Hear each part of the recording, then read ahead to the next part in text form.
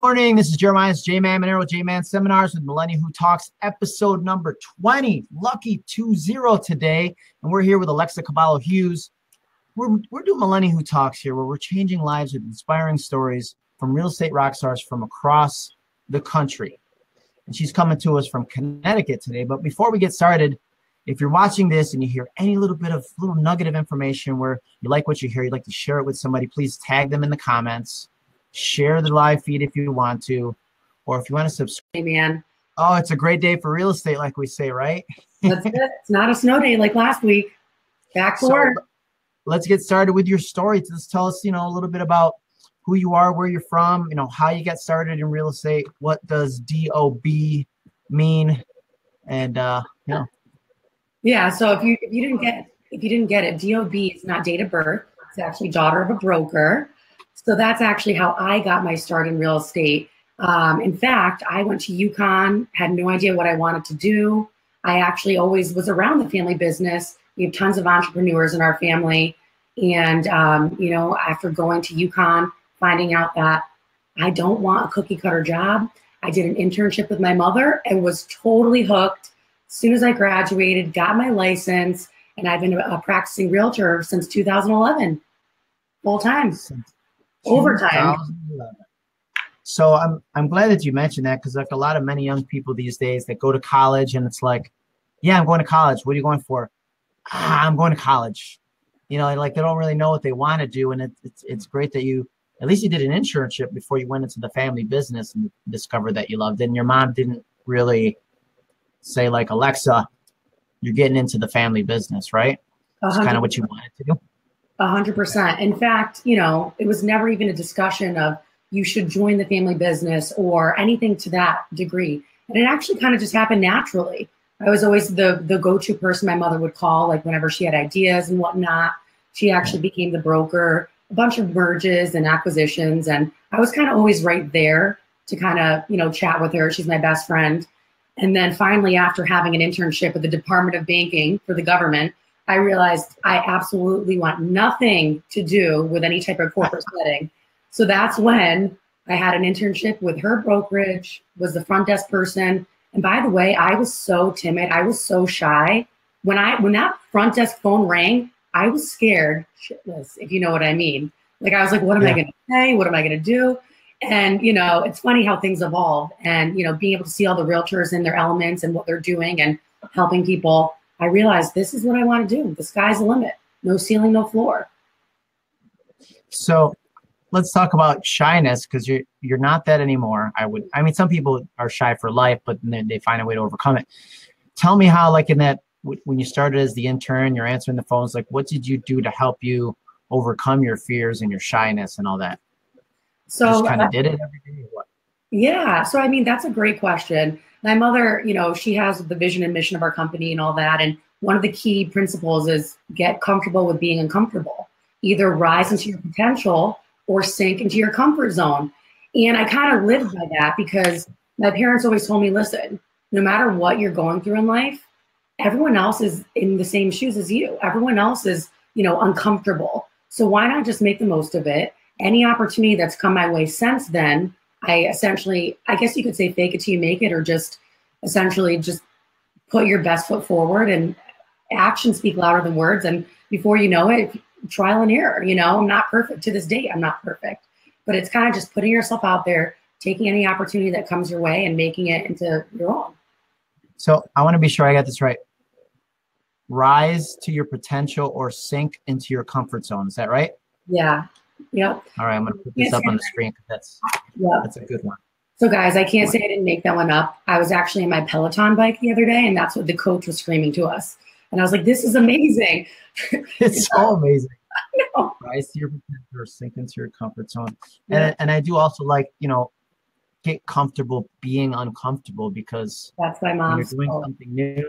And if you're not into if you've never been in sales before, then it's a different animal. You got to talk to people. Somebody might say no, and somebody might reject you. God forbid. It's somebody like might tell you no. If you're comfortable in what you're doing, if you're not at least a little bit uncomfortable, you're not growing. You have to feel that, that sense of this is like a little bit new, or this is something different, or I feel like, you know, a little bit scary. Yeah, that's when you really see the benefit. And that's kind of what I've lived by. So how did you transition from the front desk then? Did you just say, okay, look, I love this, I'm going to get licensed? And what happened from there? 100%. So, yeah, I was the front desk person at my last quarter of, or my last semester at school. And I had my major, consumer behavior, which was business psychology, sociology, and communications, because there wasn't just one study at UConn I wanted. I'm like, I need to make my own major because there's just way too much out there, you know? So, and of course, we know how psychology and communications and sociology fits perfectly with real estate. Often we're, you know, we're there for all their different chapters of life. But anyways, I did that internship and realized this is totally what I want. Right after I graduated, went to the real estate school, got licensed that September. I haven't turned back. And so did you hit the ground running? Was it a challenge at first? You know, I know having your mom and having a great mentor, coach, broker, all in one is awesome. Like, how did you ramp up your business in the beginning? Like, what challenges did you face? How did you overcome them? Great question. So, I mean, I got licensed in September, and by the end of that year, I did 13 transactions my first full year, which is not bad, you know? And a lot of it came from the internet leads. I worked the internet leads. I was 22 years old. So, I mean, the average first-time home buyer is what, 31? So I was working with people that were older than me. I was working with a lot of people that, you know, I've never even bought or sold a home personally. So it's kind of like, and I also was pulling up to appointments in a really crappy car. So it's kind of like you put yourself out there and you really just try to say to yourself, I know that I will have my client's best interest in mind 1,000%. I may not know everything yet, but guess what? I'm going to find out the answers. I may not have the most experience, but I have other agents to lean on. Not only my mother, but I also picked out key other agents and actually asked them to be my mentor. And, you know, really, you know, was upfront with that. And I believe that you are, you know, a combination of the 5 people closest to you. So make sure you're spending your time with people that kind of drive you to succeed and have the same, you know, the same drive. And that's something that I was never really too intimidated about. I realized that, you know what, one day I'm going to be in their shoes, and I would appreciate it if someone reached out to me. I think Judy said in one of her interviews with you, her episode, that she actually would specifically find mentors and whatnot, and, you know, ask agents if they need help and all that.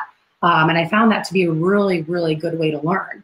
So I always tell people, don't be afraid if you see someone that you like what they're doing, to try to link up with them. And in fact, other agent referrals are 20% of my business. I did my little year-over-year stats. And so 20% of my business last year was specifically from either other agents in other parts of Connecticut or other agents from other areas. And I have a lot of agents that are kind of phasing out of the business. That are maybe 57, 58, the average realtor that I'm kind of linking up with. So all those key things really, really do come into play. So what's your strategy for that, getting the agent referrals?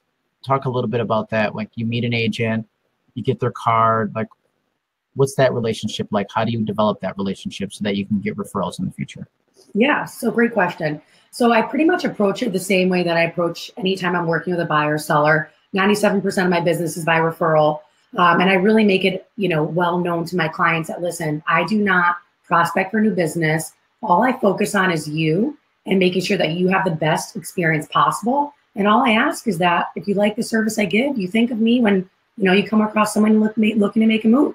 And I kind of took that same approach anytime I go to a conference or anytime I'm networking in my association. I make it very clear, you know, I kind of learn who they are, where they're from. And if I don't have someone in that area, I'm pretty upfront and I say, listen, I don't have someone in your area. I would love to make you my go-to. Do you have your go-to for Connecticut? And then a lot of times they say, no, I don't actually. Like, I would love for you to be my go-to person. And I tell them, like, listen, even if you're not sure what area of Connecticut I may work, like I work mostly central Connecticut, if I don't personally service that area, I will make sure that I get you connected with the best agent that will service them. And that's kind of opened up the door, you know, kind of being that go-to source that we try to be. Yeah, I really like that. I think some people have the wrong strategy if they go to a conference and they're trying to collect as many business cards as possible. And I heard somebody say this in an interview recently, you know, it's about quality, not quantity, where I'd rather talk to 5, maybe 10 people at a conference, develop those relationships, have that conversation like you're saying. Do you have somebody where I'm at? No, well, let's work together and just know that I provide a great service. So I think that's awesome. 100%. In fact, I'm visiting one of my key, friends I've made, actually. I mean, you really make great relationships with these people. I'm actually visiting Kinsey down in Fort Myers in the month of February, right before I have a little conference to go to. So it's really nice. And I get to see her and her brokerage, see what she's done. Maybe I'll teach a class for her. And she's taught me so much along the way. It's all about kind of sharing and rising each other up. And you brought that up when you're in another area to visit each other's brokerages. Like I do that all the time. And it's so exciting just to go to another office, see how they work, see what, get an idea of how this is their workspace every day.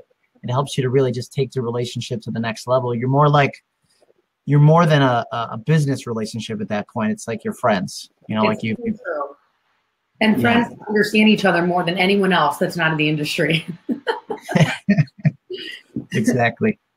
But let's talk about your strategy for with the internet leads when you were working those in the beginning. What was your approach like? I know there's so many different approaches, and I know there's going to be new agents watching this that maybe that's the only way they can generate business in the beginning of their career. How did you do it? 100%. So, I mean, as I mentioned prior, the average realtor is 57 years old, right? And not to say age matters, but a lot of things have changed for these agents over the years. And I feel that my opportunity was the fact that I took these internet leads seriously, whereas a lot of people that I've run into, they're like, are these leads even real? And I kind of share with them, they're legit. I've closed these leads. But the hard thing you have to remember is, I mean, everyone's searching online. You have to have your online presence. And by the way, if you don't respond to these internet leads within 5 minutes, they're gone. So what I've done actually through, I have the 5-street system through my Remax portal is one of my benefits. And I know you can purchase 5-street on your own as well. But what I've done is I've actually created an auto responder. So by the way, I can't be available 24/7 when I'm with clients. I'm trying not to answer my phone, of course, unless it's an emergency. When I'm driving, I don't want to be texting to respond to a lead, of course. We have to be very cognizant of that. So what I've done was I set up an auto responder. And instead of just saying, I'm with clients right now, I'll get back to you as soon as possible, in that text, I also included a link to a BombBomb video where I recorded, hi, my name's Alexa Kebalo Hughes with the Remax Edge. So sorry, I'm actually with other clients right now or an appointment. However, I'll get back to you as soon as possible. And I noticed my conversion has gone up dramatically and drastically based on the fact that they were able to get a face to the name. Now the consumers realize that, there really is a person on the other side of that, inquiry. And I find that even if I'm not able to get back to them in a very, very timely manner, at least they have the initial and I can get back to them once I'm done with my appointment. And I feel as though at that point, they're not going to be searching elsewhere online and inquiring on other websites because they've already kind of seen, oh, she's a real person. She is going to get back to me.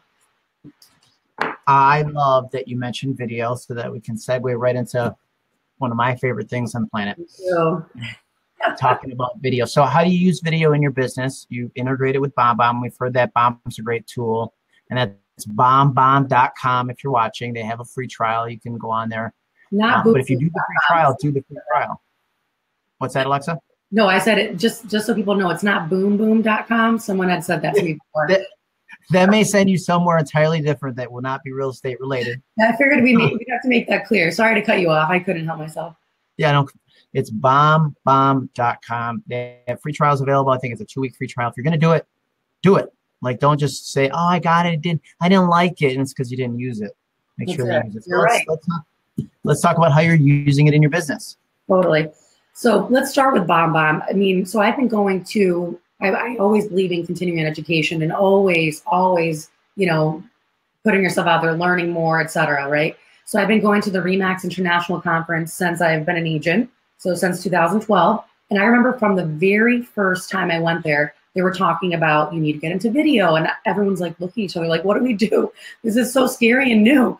And then finally, that was 6 years ago, by the way. So finally, about 3 years ago, I was like, you know what? I'm just going to get BombBomb. And by the way, you have to use it, right? So I've been able to kind of implement it not only on like a case-to-case scenario. So example, let's say that I want to follow up with one of these agents I've met at the conferences. I'll send out a nice little bonbon, say, you know, hey, JMan, it was so great to meet you. I look forward to doing business, and never hesitate to reach out, blah, blah, blah. And people love that human touch. Not to mention the fact that I find that doing using video instead of typing up an email is not only 10 times more effective. My clients love it. They really understand kind of what you're relaying to them, because it's like face-to-face, as close to face-to-face as you can get. But also, it's actually saving me tons of time. For me to comprise an email that may take 5 minutes, now it takes literally 60 seconds or however long it takes for me to record the video. So I find that to be really, really incredible. Next, I'm also working on templates, because a lot of times we have the same templated responses that we're in this stage of the transaction, yada, yada. So instead of just including the typical verbiage I include, I'm now going to be accompanying that with a video kind of specifying you're in this stage of the transaction. This is what you're supposed to anticipate.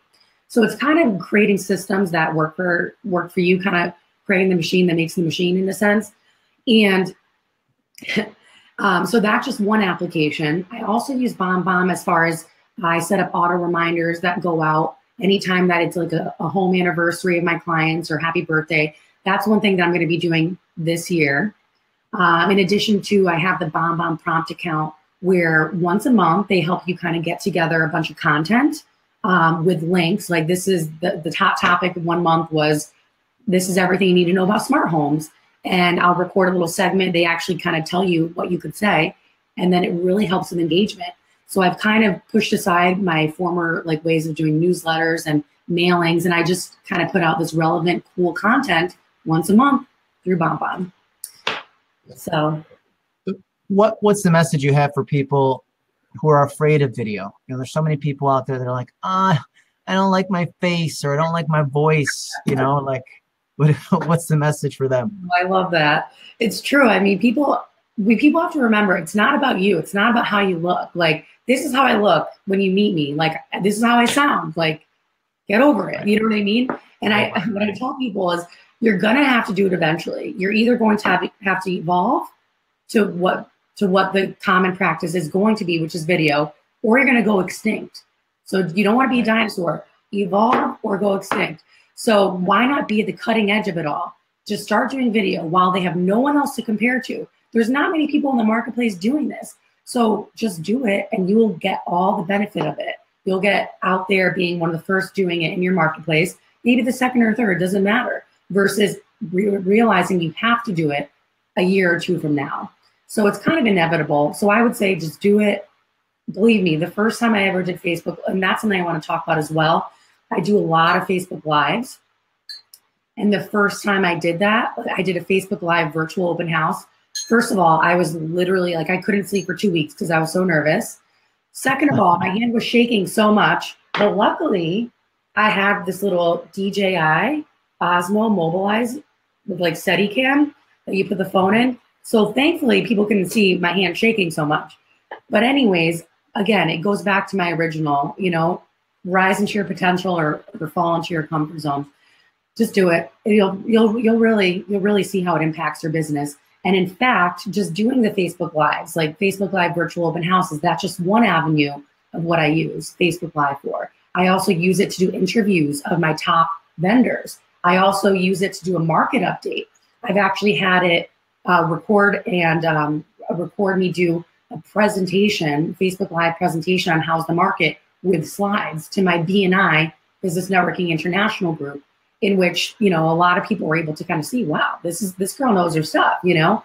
So use Facebook Live, use video to kind of be a tool to broadcast the things that you may already be doing. I know people do buyer seminars, seller seminars.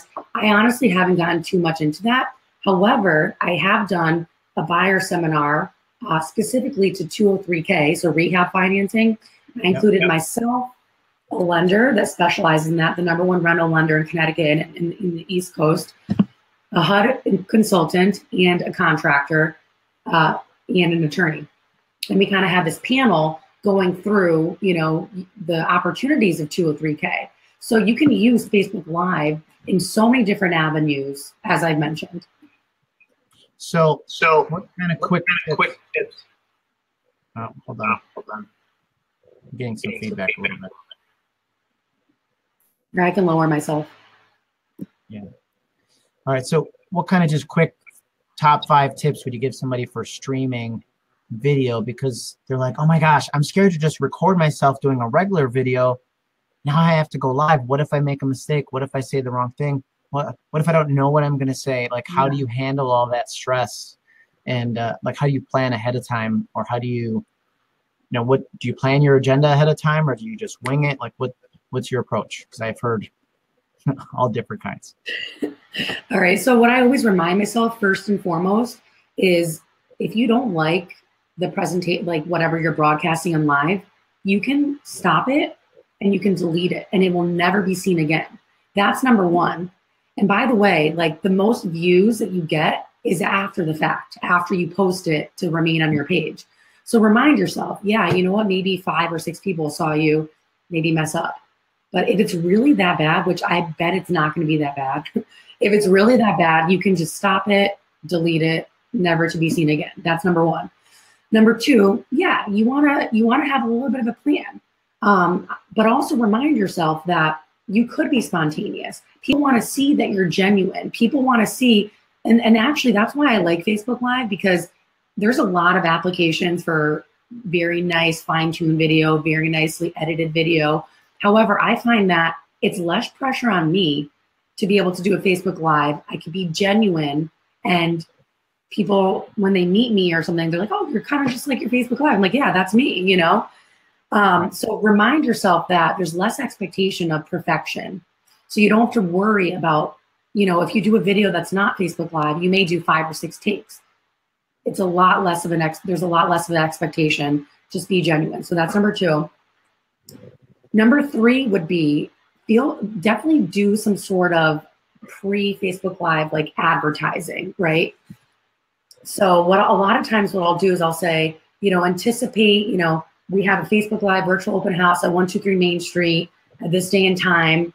And that, kind of helps generate some activity and some interest. And that also, when you set yourself up and you say, I'm going to do it on this day and time, people may kind of come back to expect you to do it. So that will drive you to do it as well. Because if you don't end up going live that day and time, they'll be like, what happened? Is Alexa sick? Like, what's going on? So that's a cool tactic as well. Number 4, try to consider including other people, maybe like an interview style, like we're doing right now.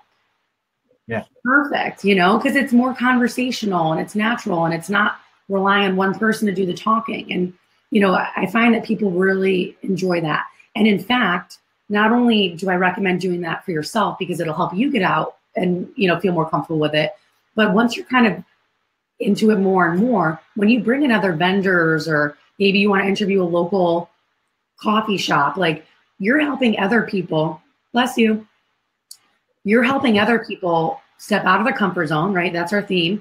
And they'll appreciate that so much. And that deepens the relationship that you have with this particular vendor or whatever. And not to mention the fact that when you include someone else, you tag them and it goes out to all of their database as well. So it's a super win-win-win-win-win. And then my fifth recommendation would be, and I know I showed you guys this before, but this is my mobilizer, DJI Osmo. It's a mobile, whatever stabilizer. Setting. Exactly. Yeah. I'm no pro. Like I just know what to use because I ask people. So that's going to help you as well, because if you're going to be doing some sort of like touring or anything like that, having the stabilizer is much better than having the phone like this. Right. So those are my little tips.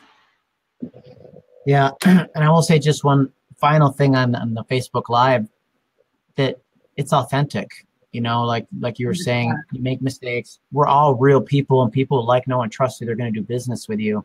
And the Alexa you meet on video today will be the same Alexa you meet in person. And they love that. They don't like, I think generations past, there was this professional, facade almost. And then there was the real people behind the scenes when they weren't working. And right. I don't think there should be a distinction anymore. We are who we are, and that's why people are going to do business with us. You know what? People like you or not. You know what I mean? So that's it. And by the way, I need to add one more thing, is that it has drastically changed my business as far as being top of mind. No, I have not yet to date sold a home based on my Facebook Live virtual open house.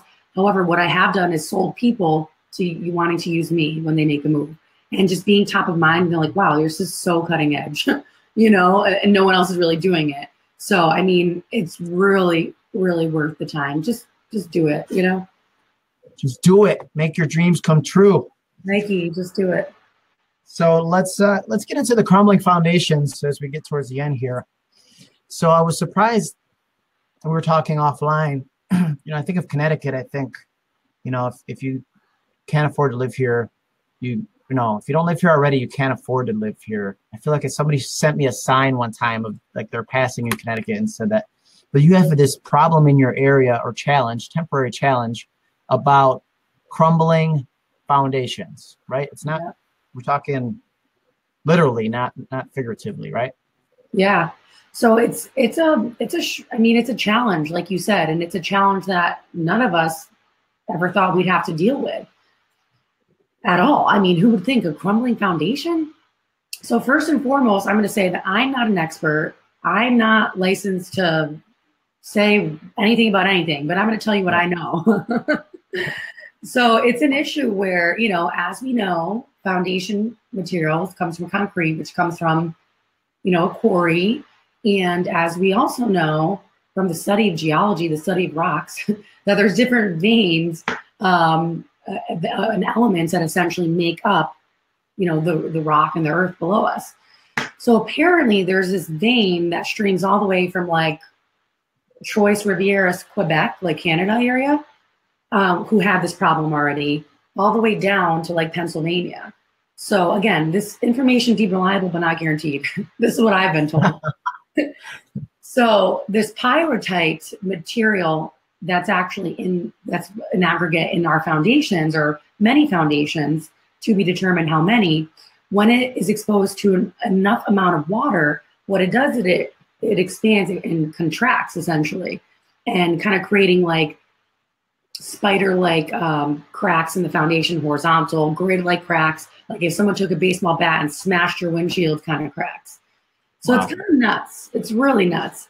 And it's really sad too, because for the average, you know, homeowner to do such a repair to date, the only repair that's known is total replacement that actually works. So what that includes is actually them raising the home, demoing the foundation, or putting another foundation in another part of the property.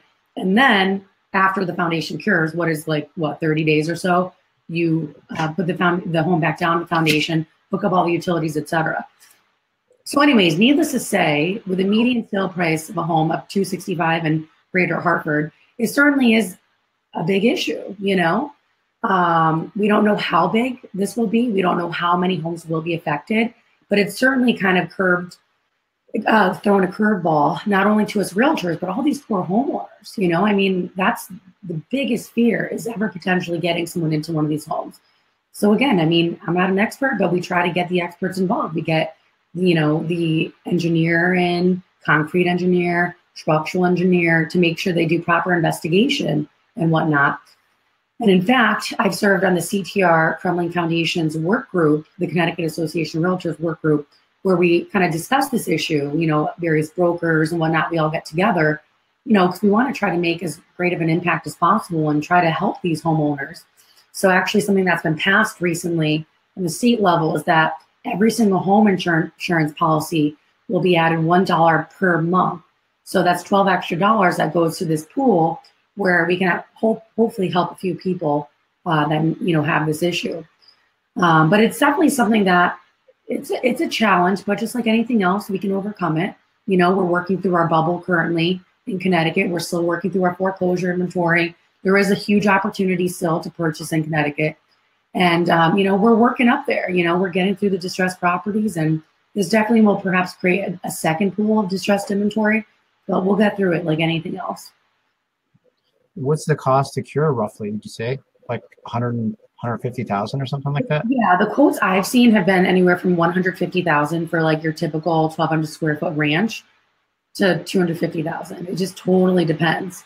So if you do the math, I mean, the median sale price of a home, 265 or so. I mean, of course, depends on the town, but it's definitely a challenge, no doubt.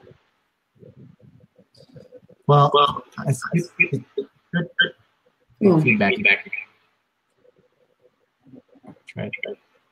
It's good to see that you're taking that challenge head on. And, you know, when I talked to you about it, you were like, yeah, crumb like foundations, like, yeah, like peeling paint. It was like, you know, we'll get through it. And it's what else can we do, you know? Right. I mean, it's something that's there. You just got to adapt and overcome, like you've said throughout the broadcast here. So we're getting to the end. We always like to include, you know, last bit of, if you were talking to the young Alexa who just graduated and was going to get into real estate, and you could give her some advice based on the experience, the knowledge, the expertise that you've gained over the years that you've been in real estate, what would you tell her and or just a new real estate agent getting started in real estate? So I would tell her to network and do not be afraid to network, and to also make those relationships with key people outside of your industry. Kind of get out of your real estate bubble. You know, I remember the first 2 years, I put my head down and I legit grind 24/7. And I, looking back, I'm like, wow, like, I'm happy my husband's still with me, you know? And he wasn't my husband at the time, he was my boyfriend. But, you know, nights and weekends, it's a lot. You definitely have to, you know, have balance in your life, you know? And I've found that by making these key relationships outside of the real estate industry has really helped my business. In fact, I'm part of a BNI, Business Networking International. 36% of my business last year was strictly from BNI. I partnered with strategic partners, not only lenders and you know, specific real estate attorneys, but much further than that. You know, I have networks with you know, family law attorneys. So anytime someone's going through a divorce, you know, in addition to estate planning attorneys, that's a huge one as well. So kind of really just get out of your real estate bubble, network. There's a huge world out there. And that's really helped me spend my time more efficiently. You know, I meet with these people once a week, you know, and really, really learn a lot from them. And we share referrals, and it's been really huge for me in my business. And then also by having that network, it ensures that anytime my client is looking for any type of connection, more likely than not, I have that connection for them. So guess what? They always think of me whenever they need anything. And that way I know they'll think of me when they're looking to make a move. So that's one piece of advice. Let's see, what else can I give? Oh, always, always, always focus on yourself as far as taking care of yourself first, right? So if you, like, I remember the first 2 years, just like nonstop, like on the road, like leave the house in the morning and be out 24/7. Like, that's cool and all, but then I wasn't really taking care of myself, you know?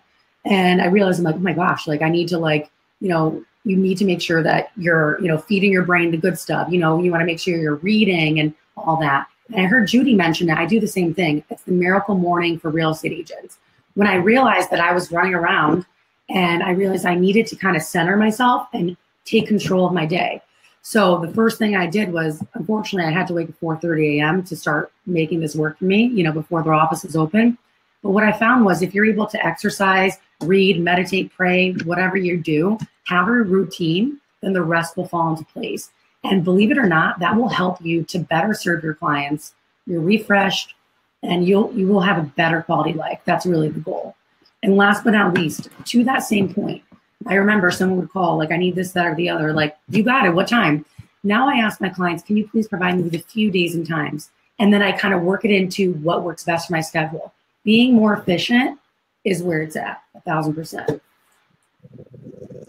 Well, thank you so much, Alexa, taking time out of your busy day. We really appreciate it. So if you're looking for a go-to agent in Connecticut and you don't have one yet, we have one here. Hold on. It's reversed. Okay, this way. That one right there. JMan, thank you so much for doing this. I really appreciate, you know, you doing this for all of us realtors and all the new agents coming in the marketplace. I think it's awesome. And for all the old agents, I loved watching the other episodes. You can always learn something new. Thank you. Have a great day and continued success in 2018. Cheers. Cheers.